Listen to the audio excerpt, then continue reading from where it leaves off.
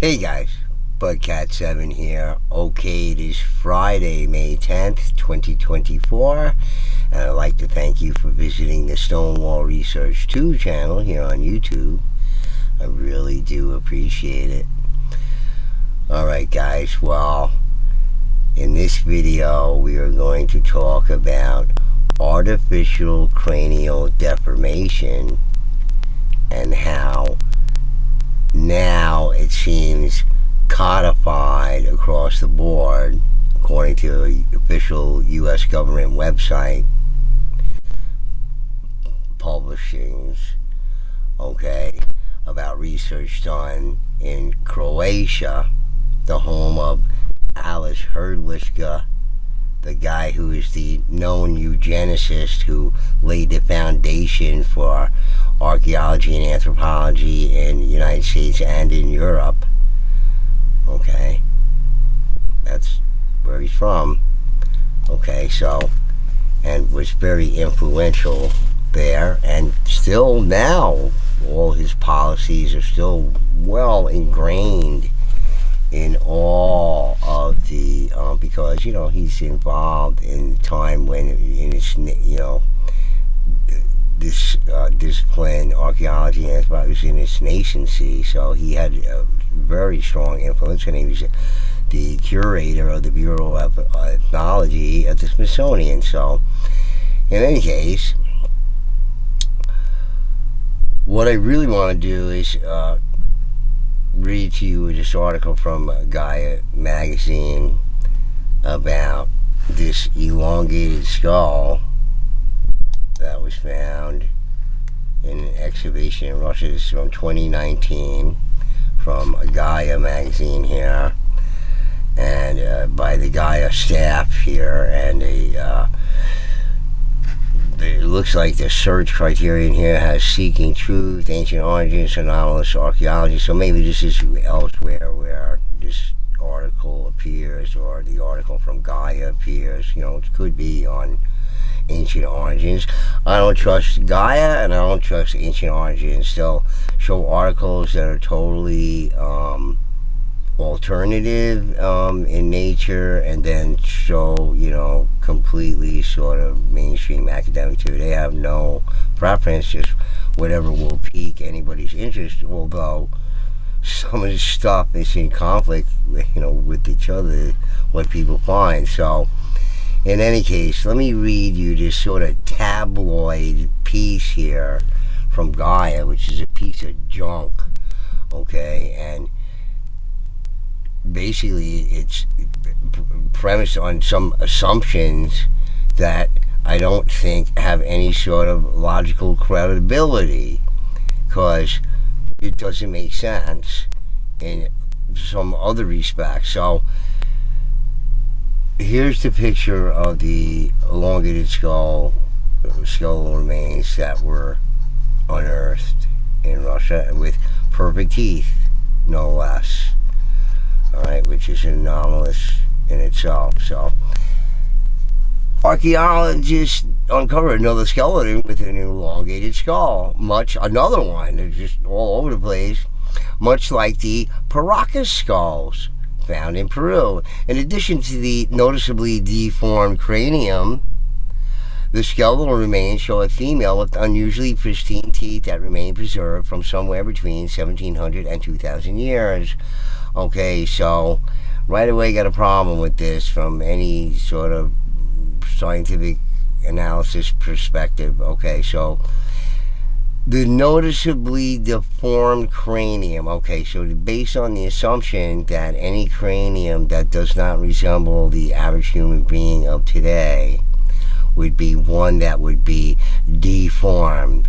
There is no other explanation for it that's acceptable, I guess, because everybody should look like us, I guess, but I would imagine somebody involved with the scientific analysis would not, sort of put that so narrowly as accepted, as a result of research into these investigations here. So I don't see that at all. But hey, who's to say, you know, if it's deformed or not? But it seems to be sort of a industry standard now, or a discipline standard now, that whenever an unusually shaped skull is dug up, then it has to be the result of artificial cranial deformation. And that's all there is to it. There is no other explanation. Everybody's skull dug up from the past, anywhere, should look just like the standard shaped skull anatomy of every human that exists today. So that seems to me to be a sort of anthropological bias built into this right away that I don't like. Alright, so anyway, let's go on with this, you know, tabloid junk piece. I hope they're not going to ask me for my email address again, so they won't let you read the article unless you put your email address in. It kind of sucks. The remains were discovered at a 4,000-year-old settlement known as Arkham in the Russia's Chelyabinsk Oblast. The site, I'm sure I butchered that. The site is referred to as Russia's Stonehenge due to the remains of a monolithic structure that once stood there, which has become a mecca for pagan psychics, astrologers, and clairvoyants. So all these freakazoids, okay, Russia's Stonehenge, and there's a monolithic structure that once stood there, but I guess it's not there now. Okay, but people still go there, even though whatever supplied the energy there in the area is gone. So, no, but there's remnants of it that remain, you know, whatever. It's a kind of stupid, you know, Inquirer type article here. It's nonsense. The arrangement of the structure at Arkham was believed to have been used for astronomy, but in some instances, visitors have described strange magnetic anomalies, unexplained lights, and even hallucinations during visits. Arkham and the Ural Mountains in general have also become a hotspot for UFO sightings, attracting throngs of seekers hoping to catch a glimpse of the unusual aerial phenomena. Okay, so they got to add this into it, this very scientific article here. But we're going to add that in too, because, you know, they cover articles about that and whatever. It doesn't matter, but, you know, they're going to use mainstream, you know, mindset to, you know, explain these things away. Whoever it is the, you know, Gaia staff doing this. Alright. In the past, the unearthing of elongated skulls tended to elicit speculation and headlines describing the discovery as evidence of aliens. But the practice of using wooden boards and wraps to intentionally stretch the skull of a child is a well-documented practice. In fact, a parent could even shape the skull of an infant in such a fashion simply by massaging it when the baby's skull was soft and tensile. So, you're going to squeeze your baby skull. I like to see people do that today. And you don't think that causes discomfort to the child and everything? So, look, more problems I have with this. Alright, so the evidence of aliens thing right away. Okay, and here's the problem that I have with this article mainly. Alright, so whereas they dispel this thing, this evidence of alien thing, which I agree with 100%. They promote the idea of the artificial cranial deformation, which I do not support. Okay, so they're sending you, you know, away from one rabbit hole and say, hey, come down this other one about artificial cranial deformation, because we're going to get into it a little bit in a more scholarly article from the United States official government website. Just a few things here. I want to shorten this up because I'm tired and I want to go home. My little baby feral cat is a female. I had kittens and is trying to be a good mom, and comes and bothers me during my recording these videos, and I gotta feed her because she needs to eat all the time so she can keep feeding her babies her milk. So in any case, let's go back to this nonsense. But of course, this hasn't stopped tabloids from continuing to publish fantastic headlines calling newly unearthed elongated skulls alien-like, and the latest discovery is no exception. Okay, so I think they're taking a direct jab at Brian Forster, and I don't blame him, because I took a jab at Brian Forster, and I was talking directly with him. on one of his live presentations, and he was answering back in the in the chat. And I'm like, showing one of these museums down there in Peru where they show an elongated skull, and then next to it an sculptor's rendering so I guess a reproduction of the skull, and it's an alien. And I'm like, Brian, what is this alien crap right next to the skull? This can't be a more terrestrial version of this. I mean, obviously they found the mummies and everything that didn't look like aliens. Okay, and this whole notion of aliens with cone heads and all kind of stuff comes from the 20th century, from all these pulp fiction magazines from like the 1930s, Amazing Stories and all kind of stuff. Okay, that's where it comes from. It's not like factual or anything like that. It's ridiculous. So, in any case, these people are taking it more seriously than I ever do. Okay, so in any case, this is nonsense anyway. The other rabbit hole. Stay away from this one, but come down ours over here because this makes more sense. All right. Researchers believe the skeleton is unconnected to the original archaic civilization, as radiocarbon dating placed it at a significantly earlier date. So it's significantly earlier, okay, than whatever culture they're thinking about or whatever, but they're going to reckon everything to it, I'm sure, because if it goes back to a significantly early date, they probably don't know anything about it. The ancient woman was believed to have belonged to the Sarmati tribe that inhabited the southern Urals. Believed to be, okay, so, but believed to have been. So, you have to look at these phraseology that they're using here. This is not, this does not connote a definite knowing of fact here. Just, they're supposing this. All right, and here are more pictures of the skull, okay? And I can tell just by looking at it that it has more volume within the cranial vault than any average person today. Okay, just right off the bat, I can see it. I don't have to really be an expert at it or anything, but let's look at this here. Cranial deformation began while a child was still an infant, but no one is quite sure why ancient cultures conducted this practice, which is conducted all around the world. Some speculate that it is a way to achieve a more masculine look for males, but this wouldn't explain the elongation of the recently discovered female skull. The most widely accepted answer is that it was believed to be an indicator of higher social status. Okay, so this is going to be relative to the Adena and Hopewell culture, where the Adena were the ruling class, similar to the Watusi in the 20th century in sub-Saharan Africa.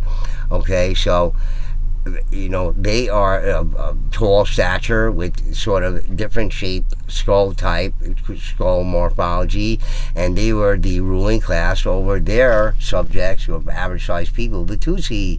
And I showed you a travel film of it that was made in 1939 to show these people and their subjects. Okay, it was all right there in black and white. You can see it all. Okay, same dynamic, same social dynamic going on. All right, as the Adena and the Hopewell. All right, and they had high vaulted cranials with the most volume, the most cubic centimeters of brain tissue of anybody that ever lived in the past. Okay, and in the next scholarly article, they attempt to explain all that. Okay, they attempt to explain the various different types of configurations of skulls that were all created by artificial cranial deformation, because that is the only answer. And elongated skulls, or their depiction in ancient civilizations, can be found all over the world, dating back to ancient Egyptian pharaohs such as King Tut, Nefertiti, and Akhenaten. Meanwhile, similar skulls have been unearthed in a multitude of disparate areas across the world, including England, France, Peru, and parts of Africa. Everywhere, as a matter of fact. Some proponents of the ancient astronaut theory believe elongated skulls were an attempt to emulate the look of an ancient extraterrestrial race that visited our ancestors, but no one knows for certain. Still, the practice becomes interesting, especially when you throw Gaia's 2017 discovery of several anomalous Peruvian skulls. Okay, so they show, they're talking about the Peruvian skulls in this article of theirs that look similar to these over here. Okay, so I can tell you right now, without being an expert, and I'm sure you can too because you're pretty smart out there, look at this skull right here and you can see that it obviously has more volume in the cranial vault than an average person's skull. Okay, and as Brian Forster's talked about, and I've talked about, is that you cannot increase the volume when you deform somebody's skull. The volume remains exactly the same.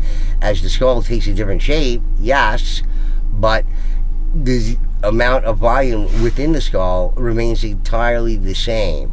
Okay, you can see the people where they actually have black and white photos of these people with the cranial deformation. This seems very exaggerated, but when this person grows up to the adult, it's going to look like this. Okay, that's more of a size and closer to the shape of this, only slightly different. Okay, than this type of shape right here. You can see it's more pointed up here, and in this shape of the skull, more like this pointed one here, right? But again, these are evidence of actual artificial cranial deformation. Right? But you cannot increase the volume. See, this is where the problem lies. Alright, so this is like the Peruvian skulls right here that clearly have increased. They have a different skull morphology, broader jaws and thicker skulls, etc. So, different than average human beings today. Well, why would that be? Alright, so anyway, back to this thing. Oh, that's the end of the thing. So, okay, so the Peruvian mummies that showed, evidence of maybe based on an ancient astronaut theory and all kind of stuff. But why jump to that? That's an extremely long jump in logic. All right, before you get to that, why don't we talk about some terrestrial explanations for it? All right? We don't need to go that far yet before we explore those possibilities. You see? So before we get to that sort of conclusion, let's start with the ones that provide a more terrestrial answer, because that's what we know and that's what we have. Okay? So this is the sort of across-the-board assumptions made today by archaeologists and anthropologists looking at any skull type that they dig out of the ground that is misshapen in some way by comparison to our own skulls. The only answer is that artificial cranial deformation took place, and that's it. There are no natural skulls that occur like this. Okay, these are all the result of artificial cranial deformation. And again, with these things lacking sutures in them, suture lines and all kind of stuff, they claim that they get fused together. Well, what are they basing this on? Did they do an examination of these people here and find that their sutures also were fused together in a way where they can't possibly be visible without making a very detailed study of the cranium on a microscopic level? Okay, so that's a problem right there. Alright, so besides the fact that when they did craniometric studies of the Adena and other skulls, large skulls that were found, okay, in the 20th century, they found that they had more volume, more cubic centimeters of brain material in these elongated skull types in the Americas as well. So let's read this scholarly article here, some parts of it here. I can't read it all because it'll take entirely too long. Alright, I'll just give a synopsis of it. They talk about it. Okay, so this is official National Center for Biotechnology information by the National Library of Medicine, an official website of the United States government, who has accepted this report from Croatia based on the archaeological uncovering of 3 skeletal remains, 2 of which had elongated skulls, and according to them, evidence of artificial cranial deformation, and 1 did not. And they are all teenagers, so not fully grown individuals. That also presents a problem to them because they can't determine the sex and gender unless they do DNA studies. And that's where most of the research lies, in these DNA studies. Okay, so I'm just going to read certain parts of it out of it for you. Okay, so they did the DNA analysis. So based on these results, we speculate that artificial cranial deformation type may have been a visual indicator of membership in a specific cultural group, and that these groups were interacting intimately on the Pannonian Plain during the migration period. I believe what they're talking about is during the time periods when it's sort of like the Belgica people were traveling around Europe, okay, coming out of the steppes and everything else, okay, with their metallurgy, agriculture, bringing it to these areas and whatnot. Okay, so in any case, let's go on here. Okay, so humans exhibit similarities in cultural practices that span across space and throughout time. One such practice is artificial cranial deformation, a widespread cultural phenomenon performed to denote group and or individual identity, that is, to distinguish particular people from others or provide visible evidence of status, nobility, or affiliation to a certain class or group. Okay, so they covered all the bases there. It seems to be that these people with elongated skulls, people with high vaulted cranial skulls like the Adena, were the ruling class. And we see this with the Watusi people in sub-Saharan Africa in the 20th century. Okay, so it's just clear as day that this is the dynamic that is going on. All right, in 20th century and in the Adena Hopewell cultures, and most likely in the Belgica cultures in Europe, they're just not admitting it. There's evidence of it at the Brighton Winter Cave, and you know, it can't possibly be any other way. There seems so much evidence. If you look deeper into it, you'll find it. I'm sure of it. All right, starting with the Brighton Winter Cave.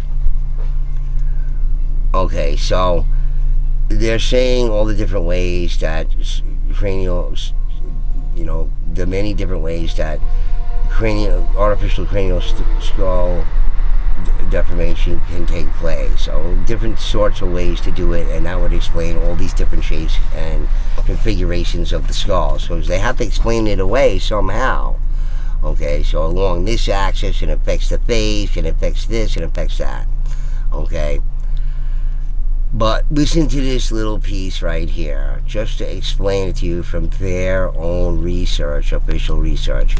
While cranial morphology is affected, the brain enclosed inside the artificial deformed cranium achieves a volume comparable to that enclosed inside an unmodified cranium. So there is no increase in volume from a normal, average human skull morphology. So no volume increase. All right, so but in this article they explain away the Adena and explain away any other elongated skulls by saying that it's the result of artificial cranial deformation. If that is the case, then explain to us the increase in volume, and they're not going to, despite the fact that they say in this article as well.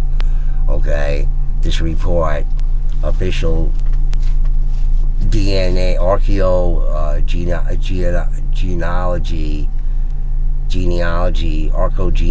genealogy department or whatever it is. So, you know, they're looking at the DNA and reckoning it to all this stuff. So listen to this, all right? So you just heard that. It can increase the volume, and the Adena, hands down, officially have the increased volume. So I don't know how they're going to explain that away when they just made that statement. Then the Paracas mummies and all kind of stuff also measured increased cranial volume as well. It's not possible, according to them, in their own official documentation studies here. So it doesn't increase the volume, but it's measured increased in volume in these skulls. So right there, they're screwed up. Historically, anthropologists employed various classification systems for artificially induced cranial deformations based on external vault morphology, though the definitions of deformation types are not consistent across the literature. So it's not consistent across the literature. And there's good reason for that, because there's all these different skull configurations and they have to reckon it somehow. Everybody should just look just like normal human beings today, and that's it. There is no possibility of other humanoids in the past, even though they know about the Neanderthals. Okay, I went over the video by Robert Sepper where he introduces us to the lead DNA researcher on the Denisovans, okay, and how the genetic influence into the Asian cultures is there, and said that we're an amalgamation of all sorts of humanoid forms from the past. Okay, they're totally ignoring that in this, with that having some potential relationship to any of this. Okay, it can't possibly be. Right? So some studies establish unique characteristic categories based on specific observations of the available samples, employing classification types such as posterior flattening, quote unquote, bilobed, quote unquote, and circumferential, quote unquote, or occipital, quote unquote, or coronal occipital, quote unquote, or occipital parietal, quote unquote, and circular, quote unquote. Others emphasize more general morphological types, broadly comparing the anteroposteriorly deformed type compared to the circumferentially deformed type. Both of these broad groups contain subgroups of erecta and obliqua types, referring to the orientation of the deforming pressure, and therefore to the position of the occipital plane in relation to the facial plane. Specifically, the erect type deformation causes the occipital bone to take a direction perpendicular to the Frankfurt plane, while oblique type deformation causes the occipital to take a direction oblique in relation to the Frankfurt plane. Okay, so this whole combo, this covers all the bases for all the different skull types and everything. They're all results of different types of cranial deformation that created all these different skull types. Okay, that they have no idea why these people are doing it. Okay, meanwhile, all these different skull types, but you know, they have to cover all the bases. But where all these other skull types, we only see these elongated skulls and everything. If there's evidence of others, we'd like to see them. All right. So they talk about German people having many of these elongated skulls, and that was found. I went over this on my other channel. Okay, so while some early studies suggested that the deformed skull shape was initially a visible indication of nobility and later became somewhat of a trend, quote unquote, Molnar and colleagues more recently proposed that the custom of ACD in this region might be an indication of the social status, like the ruling class, for example. Okay, that's how they're beating around the bush talking about it. Okay. So, and again, they're looking at adolescents. They're not fully grown. So, if they're going to look at the volume of the cranial vault, okay, this might be right in line with average cranial vault volume of any normal human being, because they're children still. They're not fully grown. Okay. So some things don't make sense to them, whatever. It's the DNA analysis. Okay, so let's look at the results here. Okay, so they're talking about these 14-year-old to 16 years old, 3 skeletons they looked at. 2 had the skull elongated and 1 did not. The skeletal remains were relatively robust, which is a euphemism for larger. It's not that they were robust like coffee. Okay, when you're brewing coffee, it smells robust, right? Nice. Okay, it's not that. This is a euphemism for bigger, larger, right? And that can't possibly be, all right? because of this. All right. How many subspecies of Homo sapiens are there? Currently, Homo sapiens sapiens is the only widely accepted subspecies of Homo sapiens, and the necessity of this designation remains a matter of debate, since traditional taxonomic practice subdivides a species only when there is evidence of two or more distinct subgroups. So, we're accepted subspecies, but there's no concomitant data to support this. Okay, so it's based on flimsy evidence to begin with. Okay, a flimsy perception and determination to begin with. All right, but it says right here that the only widely accepted subspecies. Well, whether you're a species or a subspecies, I hate to tell you this, but according to the zoological discipline, all right, all these creatures of one species are relatively the same size. There are none of exaggerated sizes like there is in sizes and shapes. Okay, there are none of exaggerated sizes and strange shapes among these same species of fish right here. Okay, there's not one size of a whale and one size of a minnow and weirdly shaped. Okay, same as a herd of cattle. Okay, you see a herd of cattle. It's nice. Alright? Alright, it's talking about drones herding cattle. Okay, so when you see a herd of cattle, okay, are they all different sizes? You see one that's huge and one's just like pygmy size? No. Alright? You don't see that with a flock of birds. You don't see that with bison. Okay, here's a bunch of bison. Okay, how many of are exaggerated size, like Shaquille O'Neal, as compared to me at an average size of 5'8"? Okay, that's not happening in animal species, folks. Whether it be a species or an animal subspecies, all right? All the same relative size, not exaggerated sizes, bigger and smaller, not different shapes and sizes. Okay, all the same size, relative shape and size. Okay, so there's a problem right there, and they had to, amend the history of it, of height and growth in Wikipedia, to mention that, well, there were people of different sizes in the past. So just don't think everybody's one size in the past. So there's these people of different sizes, but no explanation for the people of different sizes. That doesn't make sense. See, that's why it didn't make sense before. Because if you're one species, even a subspecies, you're going to be all within relatively same size limits. Okay, it's not these exaggerated sizes that occur frequently. All right.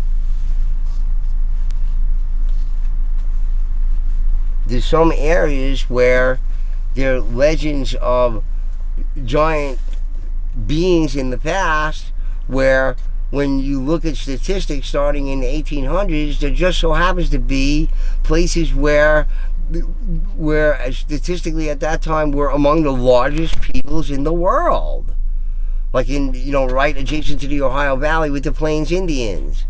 Okay, and the people who are survivors of that, okay, there's no explanation for the Frisians. That's what it says in the article that I read. Scientists have no explanation for them. They have different types of skull types and different anatomy, skull anatomy. Okay, and it has nothing to do with cranial deformation. Nothing to do with it at all. That's just, these were these people who lived, back in those times, AD 716.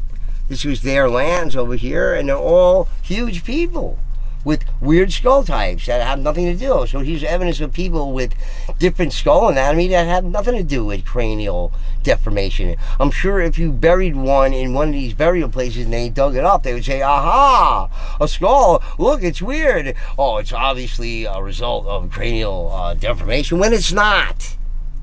Okay? the Frisians, right? The giant peoples there. Okay, so the Bible people say, hey, evidence of giants. Oh, all those fierce giants in the past, they cannibals and fierce fighters, according to ancient origins here and all kind of stuff. Okay, Frisian people voted the friendliest people in Norway and Germany year after year after year after year. The friendliest people, the gentle giants, so many gentle giants, the men of renown, who are these ultra large people, but weren't bad. Were they cannibals? Make up your mind, Bible. Men of renown, really good, super good guys, and the people who gave birth to them, super bad guys. All right, whatever. So in any case, they say they were relatively robust. Okay, so that means that these children were robust, so they were kind of big. All right. So they're talking about the craniums here and whatnot. Okay, these are the results, and then they go into more DNA and how it's related to it. It's a bunch of dry mumbo jumbo over here because they have to explain it. We are the only type, but even though we know that people have features from that are bestial from the Neanderthals, that we are obviously have DNA that they discovered in our DNA. So when people have features, Neanderthal features, that doesn't surprise anybody. That's not a problem. Okay? But if people have features like similar to what these old age giants are described as or whatever, well, they have, pretty well standardized in the disciplines now as well. Every single one of them's got either acromegaly or gigantism. It can't be any other way.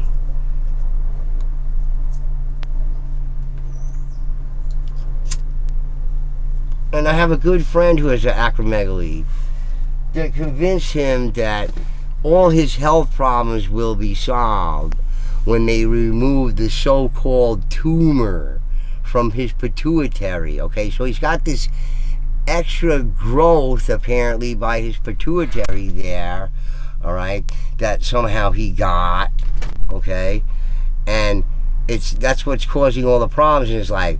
This is a guy who can curl 200-pound dumbbells, all right. It's incredible how strong he is. It's just amazing, all right, and he has acromegaly, just like Andre the Giant did, all right. No reports of bad health from Andre the Giant until, he passed away prematurely. Probably heart couldn't carry around that weight forever and ever in this hard gravity that we got here. All right, but in any case, my friend's got this acromegaly, they're going to remove the growth. And I'm like, no. I'm like, this is what's left over in you from the giants. All you have to do is switch your diet. It's what's going to, food is medicine, and especially what these giants must have been eating in the past, because they have perfect teeth, and same as these elongated skull people, perfect teeth. All right, so there's something to be said about that. All right. So anyway, guys, you just heard the whole convoluted mess there about all these different categorizations of it, all these different classifications of it, is a clear indication that it can't be, statistically speaking, that every single one of these skulls with odd shapes is a result of some sort of modification, as the result of artificial cranial deformation. Okay, the sutures and how they're fused and all kind of stuff like that. They have to give these explanations to explain these skulls. Okay, but the increased volume, there is no explanation for by their own words. Okay, just like these skulls were measured craniometrically and found to have additional volume above and far beyond, again and again, in these skulls. that were not average size as relate to today, what our average size, much more brain capacity, okay, much more capacity in their cranial vault. So listen, it doesn't make sense what they say, okay, as the data shows, okay, it doesn't bear it out, okay. You have this excess cranial space there that shouldn't be there, okay. There's no way of doing that by cranial deformation. It all remains the same size no matter what you do to it, as I've been saying over and over and over again. Alright, that's what they say about people with normal people like us deforming their craniums, but that's not what's happening with these people. Alright, that was occurring naturally with all these different humanoids from the past, like Neanderthals and Denisovans that had bestial tails. Okay, so that's a problem, right? The Denisovans had tails, right? Where was that from? Alright, and people are born with that today, vestigial tail. So they don't know what they're talking about. It's completely confused here. It's obviously they're making a real effort to sort of dispel any notion of any sort of other humanoids existing in the past. It just can't possibly be. Every single one of these skulls from around the world that have any sort of anomalous shapes or whatever it is are all going to be the result of artificial cranial deformation. When some people propose the theory that the peoples from, at least in historical times that we know of, that deformed the cranium, were trying to emulate the natural appearance of whoever their ruling class was, which were these people with these odd-shaped skull forms, which I read about it many times, had all very odd skull types over and over again, obviously not human and inexplicable, like Lloyd Pye's Star Child skull, again, with aliens as the only explanation. See, I don't agree with any of that stuff. There's a terrestrial explanation. It's just that the past is far different than we think and how they think. And it's quite obvious by all this nonsense that they put out here. They're trying so hard to convince us that any sort of aberration from the norm is obviously the result of cranial deformation and nothing else. Okay, guys, so anyway, think about it and come to your own conclusions, but there's no way that, according to their own standards, that the cranial volume could increase by artificially deforming the skull. Alright, guys, so anyway, I hope you like that little piece there, and please do like the video, and if you're not a subscriber, please do subscribe. We discuss some interesting topics here. Alright, guys, anyway, Bugcat7 signing out. Peace.